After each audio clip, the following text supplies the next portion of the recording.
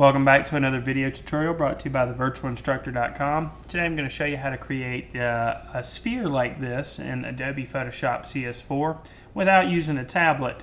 A lot of people who are mouse users kind of get frustrated because they see people create these amazing drawings with a tablet when you can actually create pretty good and realistic drawings without using a tablet, just using a mouse. So let's go ahead and get started. You're going to open up a new file, and I've already created a new file. This image is 6 inches wide and it's 5 inches tall, and it's at a resolution of 300 pixels per inch. Also have it in RGB mode. So the first thing you want to do is actually create a new layer. So you can go over to your layer palette and create a new layer. If your layer palette's not up, you can go up to Window at the top and select layers from that, or you can just hit F7 and it'll bring up your layers on your screen. And now to create a new layer, you'll click this little button right here, and a new layer is created. This is actually the layer that's going to house the sphere on it. So if you double click, you can rename that layer, and I'll go ahead and name mine sphere. Then you want to go over to your toolbar and select the elliptical marquee tool. It may be hiding behind one of these other guys, but elliptical marquee tool is the tool you want. You can hold the shift key down as you drag out your circle, and it will create actually a perfect circle. I already had that area selected, so let's do that again, and there we go. And there's our perfect circle. Alright, then you want to pick a nice color or tone that you want to make your sphere. In this case, I'm just going to use a nice neutral medium gray, but you can use any color that you want. So you can click on your foreground color and select whatever color you want. Like I said, I'm going to select the middle gray. Click OK, and then I'm going to go ahead and grab a brush. And my paintbrush is pretty large because I want to color this whole area in right here. But I want to do it pretty solidly. So up here at the top you can see my opacity and flow is turned down. So I'll turn those up to 100%. And then I'll go ahead and color the inside of this circle. Now you could use the paint bucket here if you wanted to. And there we got a good base to start from. Now we need to consider where our light source is coming from, and I'm going to make the light source coming from the upper left hand corner for this image. So I'm going to need to have the upper left hand corner of the sphere highlighted. So I'll just switch these two, or you can select your foreground color to be white. And I'm going to go ahead and make sure I've got the brush tool selected, but this time I'm going to change the opacity. I'm going to turn it down to about, let's go 20 something.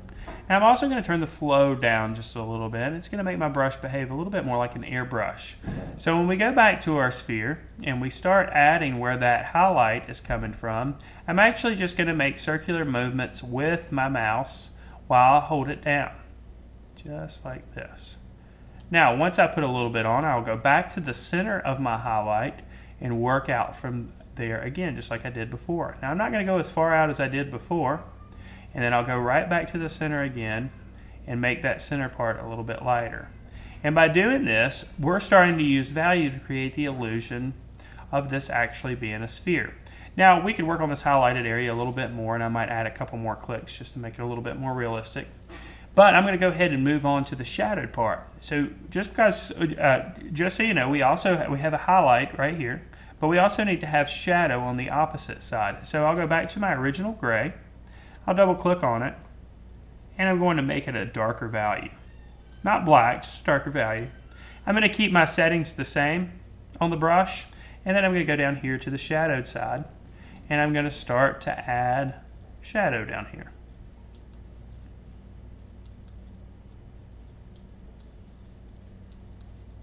Now we're beginning to have something that resembles maybe a three-dimensional sphere, a little bit more than what we had before. Alright, so we've got our sphere here. Now to add to the realistic nature of this, we're going to add a drop shadow, a shadow on the surface.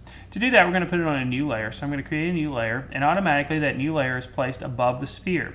If you click and hold that layer and pull it right behind the sphere, so it's in between the sphere and the background, you can double click on it, and I'm going to name this layer Shadow.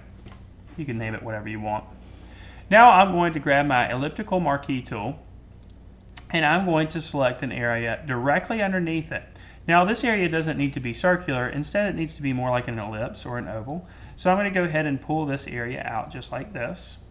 Keeping in mind that the right side needs to be longer because the highlight or the light source is coming from the left side. So the right side needs to be a little bit longer. And I'm going to go ahead and pick my brush, and I'm going to pick a darker value of the gray that I've been working with. I'm also not going to go completely to black, but I am going to pick a darker gray. I'm going to keep my brush attributes the same with opacity on 24 and flow on 21%.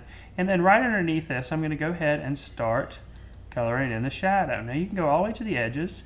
Because you've selected this area, it's not going to color outside of it. Now right underneath the sphere, it might get pretty dark. And so we're going to make it pretty dark. And we're going to allow some of that contrast to happen underneath there. Just like that.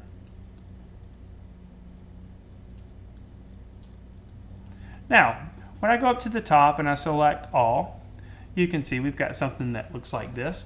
But our shadowed edge down here is probably a little bit too hard. It's a little too sharp around the edges, so that's real easy to fix. We're going to go up to the top, and underneath Filter, you can select Blur, and then under Blur, you can select Gaussian Blur. Now you can change the amount of pixels that blur affects. For example, if I go all the way down to 0.8, you can see it's still relatively sharp. Or if I go all the way up to 105, you can barely see the shadow anymore. So I'm going to pick a value that's, well, somewhere maybe around 8. That looks good. Click OK. And there you go. You've got a very realistic looking sphere in just a short amount of time, drawing only with the mouse in Photoshop CS4. I hope you've enjoyed this video tutorial brought to you by thevirtualinstructor.com.